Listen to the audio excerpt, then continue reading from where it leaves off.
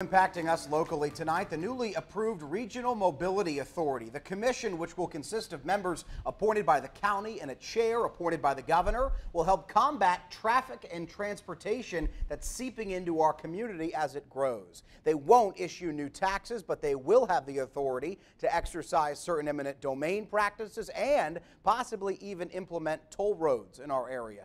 County Commissioner Steve Aldrich, who helped spearhead the project, say it had a wide base of support because it's needed to keep our area from turning into congested cities like Austin. As we grow, and we're growing quickly, and we don't have to end up there if we take the steps to minimize some of the impact from a transportation and mobility perspective of our growth. Aldrich added this project has been in the works for 2 years. Members and the head of the authority have yet to be appointed.